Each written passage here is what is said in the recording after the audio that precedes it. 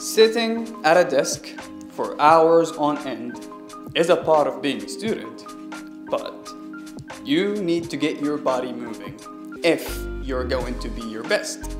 The 650 muscles and 206 bones in your body were made to move.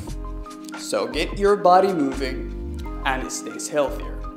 A healthy body leads to a healthy mind and greater well-being all around. You don't have to be sporty to be active. Think of the things you need to do every day. Walking, carrying bags, climbing stairs, cycling to a lecture.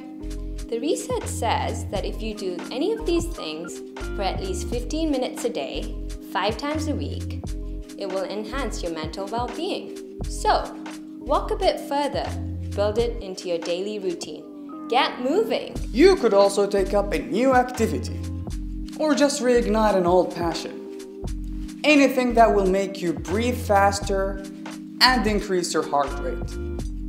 You could try things like jogging, dancing, aerobics, hiking, cycling, rowing, football, softball, volleyball, frisbee, or go to the gym.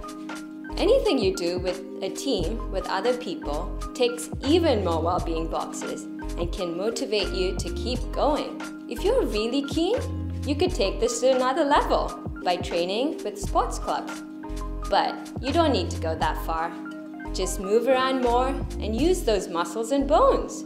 As the Romans used to say, mens sana in corpore sano. In other words, a healthy mind in a healthy body.